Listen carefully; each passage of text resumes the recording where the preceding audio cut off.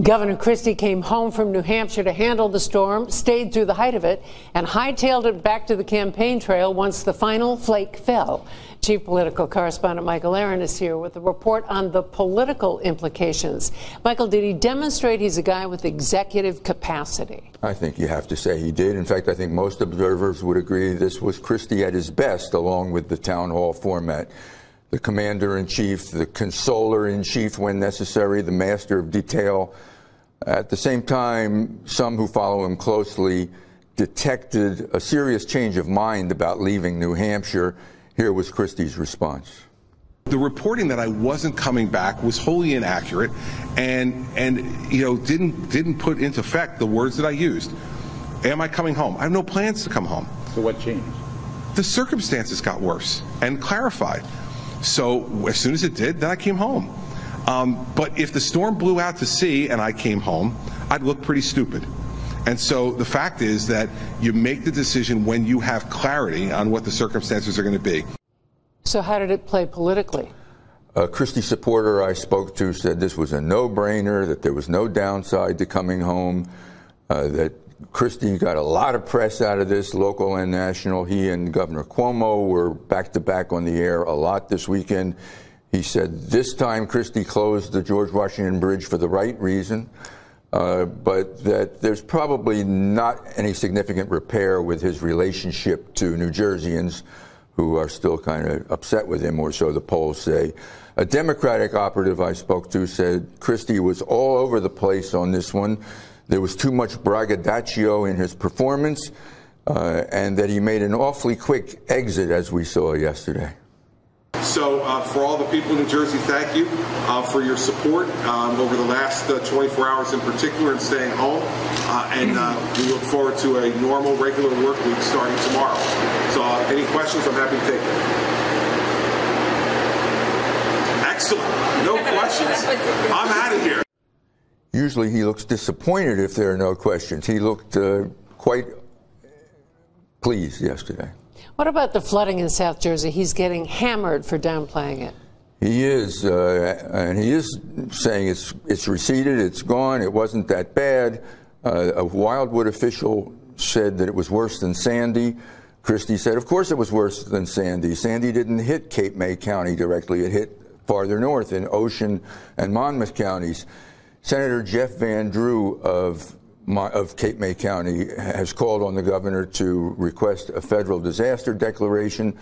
Christie's office, which is engaging in a lot of pushback on this story, says that the process is underway for that and that officials from Lieutenant Governor Guadagno and DEP Commissioner Martin have been down there all day today. Everything's under control. Okay, Michael Aaron, thank you. Thanks, Mary Alice. For today's NJTV News question, how long did your commute take today? Share your thoughts with us on our Facebook page or tweet us. I'm coming from Brooklyn. It took me an hour and a half to get here. No longer than it usually does. Well, I'm coming from Kearney. Regularly it takes me about 20 minutes a bus ride, but today it took me about like hour 20 minutes to get here. Yeah, everything was fine until they got into Newark, and then the traffic in Newark, the roads just weren't clear. Everything was messy. There were cops all over the place. I came in, I have to connect to Secaucus to Newark. No problem there. It was perfect. Everything was on time. I loved it. I was in shock.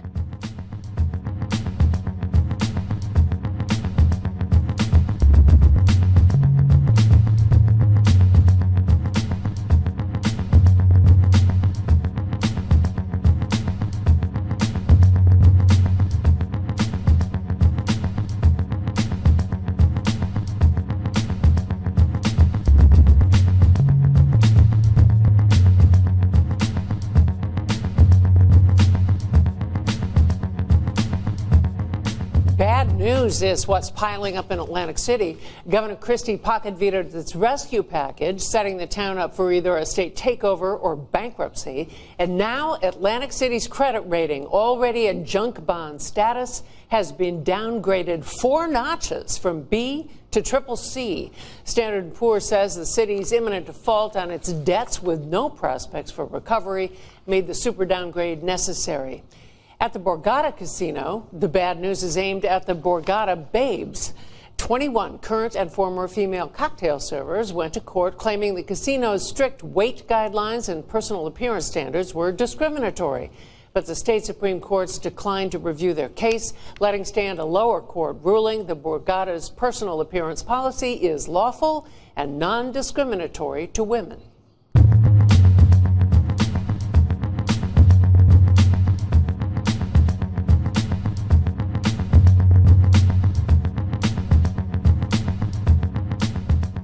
Support for the medical report is provided by Horizon Blue Cross Blue Shield of New Jersey, an independent licensee of the Blue Cross and Blue Shield Association.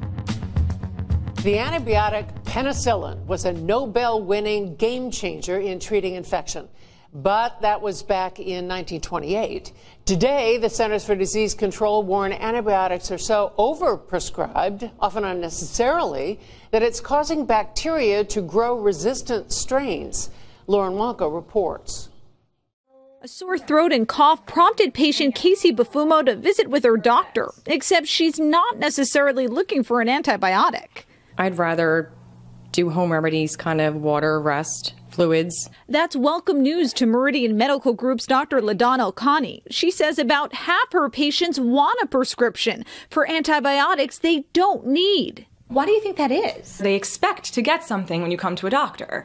Just like when I go to a store, I expect to get something. You know, they treat it in that kind of setting. They want to feel better, and the mentality is that antibiotics will do that. It's absolutely shocking how much antibiotics are used that are probably unnecessary. We estimate that about 50% of all antibiotics that are prescribed for respiratory infections are unnecessary. The CDC's Dr. Lori Hicks says the agency has lots of data that reveals overprescribing is quite common. It can lead to antibiotic resistance. The CDC indicates each year nationwide, at least 2 million people become infected with bacteria that are resistant to antibiotics, and at least 23,000 people die as a direct result of these infections.